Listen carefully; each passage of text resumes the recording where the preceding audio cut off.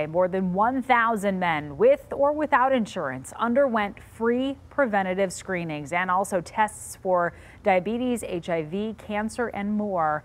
7 Action News reporter Faraz Javed spoke with one man who says these early checkups can save lives. Just a blank, just put it away. And then when I went to bed later on that night, I thought about what's going on. And the first thing is that I'm going to die. This is what went through Ann Arbor resident Mark Harris's mind when he got the news back in 2013 about testing positive for prostate cancer, a disease Mark thought he would never get. I was heard of it, but that's all. You know, it was something that happens to other people. The biggest shocker for 57-year-old Mark at the time was even after leading a healthy lifestyle, he was still diagnosed with prostate cancer, which is the second leading cause of cancer death in men in the U.S. after lung cancer. You exercise, blah, blah, those kinds of things, which I did. You know, I was basically bragging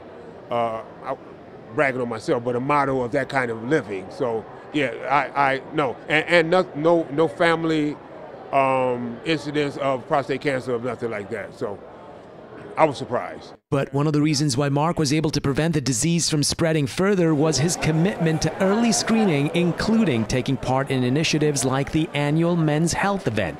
The founder of the MIU Men's Health Foundation, Dr. Michael Lutz, says far too many men delay or skip routine health checkups, especially during the pandemic, which can be critical to saving lives. The data has shown us that almost 3/4 of our attendees have high blood pressure. That's an incredible amount of people, and 25% of them have significant or stage 3 hypertension, which can actually cause end-stage heart disease and kidney disease and strokes. Since knowledge is power, Dr. Lutz is urging all men, young or old, to know their basic stats. Just know your vitals, know your waist circumference, know your BMI, know the things that are going to actually direct your health into the future.